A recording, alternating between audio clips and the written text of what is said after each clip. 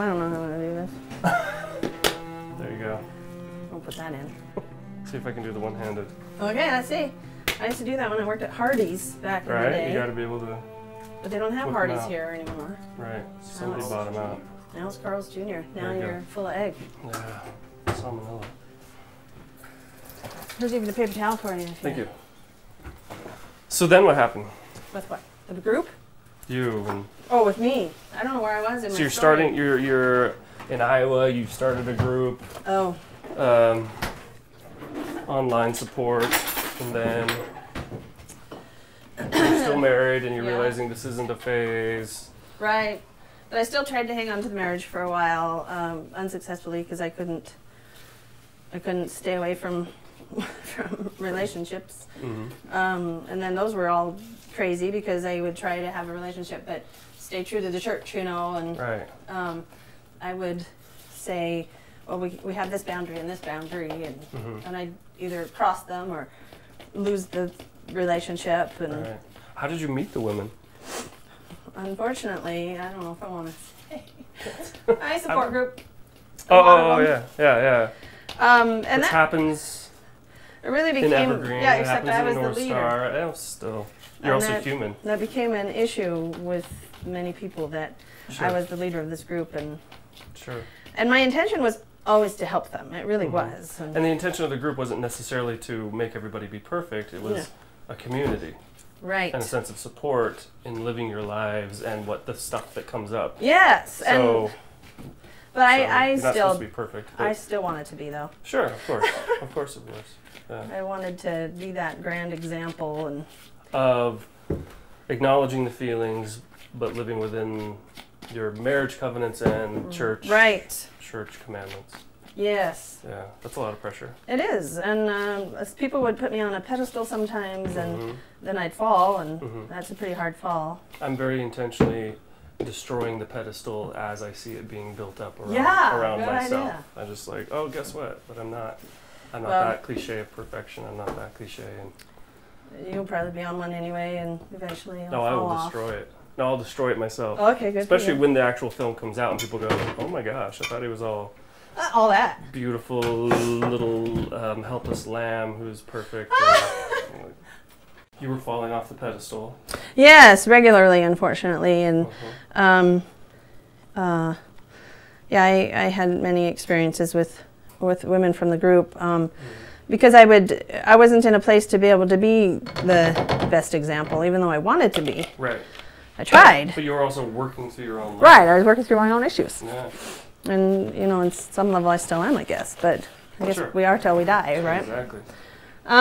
There, you helped me eat brownies. I feel good about it. You made an egg. I mean, you Cracked an egg. cracked an egg. I can't make eggs yet. No. We can't either anymore, so we're good. Mazel tov. So, what else? I bet Parker's not heard most of this story. Yeah, you want to hear all this? I've been listening to all Do you want to actually get in the shot? Guess he's learning new things as he listens. I mean, he Because you're in knew the shot right now. Just he knew he's known for a long time that I have SSA, but Mhm. I don't So think it's he's interesting that you refer to it that way. What's your thinking of well, have SSA? It sounds like a disease. right, because when he found out, how old were you? 7? At the time- Really? At the time, it was SSA. 9, 10. Um, oh, okay. So I always called it that. Mhm. For a long time, I called it SSA or same-sex attraction. Mhm. And then when Elder Oaks came out with SGA, Right. I tried that on for a minute, but I didn't like that at all. Mhm. Because I thought, man, we're whitewashing it even more. Right. And then I just really came to the idea that SSA was kind of whitewashing it. Mhm. 'Cause with the introduction of SGA, and I Right. thought that's really whitewashing, then what is SSA? Mhm. And so I stopped saying SSA probably 3 years ago or so, Oh, okay. because I'm gay or lesbian. Mhm. Even if I don't act on it, that's what I am. Right. But I found when I would talk to members of the church, I would quickly add, but I don't act on it. Right. So as if that makes it better, but Right. it does for Well, them, makes for it easier me, to swallow. Yeah, But yeah. Now I don't add that. That would be fib. But anyway, so that's why I said SSA, because when he was 7, 8, 9, 10, however old he was when he found out, then it was called SSA at the time. Right. But he's known for most of his life that I'm gay, and I've tried to not act on it for most of his life. And what do you think of it all? I don't know. Just who I am to him. Right. Yeah, I was gonna say, do you really have a sense of like a change in knowing your mom from like, oh, she was straight and then lesbian, or you've always just sort of had a feeling like, oh, my mom's lesbian? It's never been a difference. Yeah. Because he was pretty young, unfortunately, when I divorced, so very young, too young. It's that hurts my heart when I think how young my kids were when I divorced. But I really can't think of any other outcome that would have been beneficial for everyone, particularly my ex-husband. I think it really benefited his life tremendously for us to divorce. Well, it didn't at first. It was still really hard because I was still trying hard to not violate the law of chastity and live according to the gospel. And I would have roommates and who I was having relationships with, but trying to do it within boundaries, and that became very frustrating and difficult and just troublesome for a relationship to start out that way. So, but then after I just started just feeling okay with who I was, and accept that this is where I am, and I'm not really going to be with a man again, and I don't want to be with a man again, and I'm going to live my quiet little lonely life and keep living that way. And then I got my current roommate, who's been my roommate for 8 years, and she's been a great example. I keep trying to get her to be in this video because she's never acted on her feelings, other than kissing me. But that's the biggest scope for her. Right. Wow.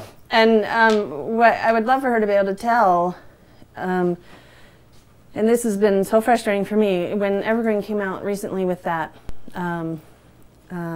workbook thing, or a book full of talks that people had given. Oh, FAR did it. Yeah, Foundation for Attraction Research. Did it? That one. Is that it was the one that if you went to a conference, you would get this book. And Understanding Same Gender Attraction is the name of the book. And in it, they described it as being for people who believe that same gender attraction could be overcome if you desired it and worked hard enough. Right. And it just really made me angry because my roommate is, how old is she? 38? I don't know. And she's been through years of therapy, and she's young. She's in a high calling, and she works with the youth. Yeah, she works with the youth. The bishop knows about her feelings, but that she doesn't act on it, never has. That's cool that she has that calling with the bishop knowing. Yeah, we have a tremendous bishop. We have a great bishop. Anyway, she even tried to date a really nice guy because when she first went out with him, she didn't hate it. And she thought, oh, maybe there's hope. She actually enjoyed being with him. They had a great time together, but after about 3 weeks, it started to wear off. And she's like, I don't even think about him. When he says, I want to come over, I kind of dread it. And this is somebody who's desired it more than anything, worked her entire life, years of therapy, and says her prayers morning and night, fulfills her calling, goes to the temple regularly, and they're not going away. Those feelings are not changing. And places like Evergreen or that book or that statement implies she either didn't desire it or didn't work hard enough. And that is just not true. Doesn't have that faith in Jesus. Yeah, I don't know anybody else who has more faith than her, or has worked harder than her, or lives a more righteous life than she does. So I would love for her to be able to tell her story, but she thinks it's pretty boring because she's never acted on it. No, just the opposite. I mean, the helping people get a view into like the intense work that is to maintain that life. Yeah. People have no idea. They're like, oh, well, we all have our crosses to bear, so she's not special. It's like, no, you have no idea. No idea. I mean, I'm not diminishing yours or mine or somebody else's experience, but yeah, to be in that. Sorry, noisy. Shh. You can be in the movie, but if we hear you, we have to see you. That's a difficult thing for him Yeah. to be quiet, but he can do it. I'll talk to her again, but I think her story would be really good to share because a lot of people think that even my friends' brothers have said, you just need to try harder, just have faith. It's just Right. like any other trial. Right. Just like When any other- yeah. it's not just like any other trial. Right. And I was even telling the bishop the last time he met with me that it's like we're being held to a different standard. Mhm. And I'm not that special that I can be held to a higher standard Mhm. than any other single person in my ward. So yeah, so help somebody who has no idea what you just said. How would you explain this different standard and therefore why is it harder? But a lot of people are like, what do you mean different standard? We all have the same law of chastity. Right. We're all just members of the church, commandments. What? Well, for me, if I were a straight person, the law of chastity would be the same, of course, that I don't have sexual relations with someone unless I'm legally and lawfully wed. But as a single straight sister, I can go to the singles ward. I can go to singles activities. I can go to dances. All these things created for the interaction of me and a potential spouse. I can go out on dates with a man. I can hold his hand. I can hug him. I can kiss him. I can sit in sacrament meeting and have my arm around him. You can your fellow sisters at church would celebrate your Exactly. relationship and crush and talk about it. And Yeah, and I can say, support oh my you. gosh, I had the best date. yeah. And they'll be like, tell me about him. And Yay, and it's in a celebratory tone. yeah. Yeah. I mean, even in Relief Society, we used to have this good news minute. Oh, yeah. And sometimes it would be, oh, so-and-so just got this boyfriend. And Mhm. Or was engaged. yeah. Mhm. And that doesn't happen. So the higher standard would be that we don't intermingle with women that we might be interested in. In fact, it's discouraged to have those feelings. Exactly. If I'm going to have a feeling for a woman, then I need to do something about that. I need to distinguish it somehow. And definitely separate yourself from Right. that person, the source of those good feelings. Right. Separate yourself from it. Yep. Yeah. And if I have a crush on them, then I need to really work hard to repent of that and try to get my mind on a different plane. Mhm. So I'm not going to be seen walking into the store holding a woman's hand or have my arm around her, generally speaking, and be accepted. Right. And I'm not going to be able to say I had this great date with a girl last night, and people would be like stepping backwards. Right. So the expectation for me is, and other gay people, is that we're not going to not only not date, but we're not going to encourage those feelings within ourselves. And to me, they feel natural, just as natural as a straight person's feelings.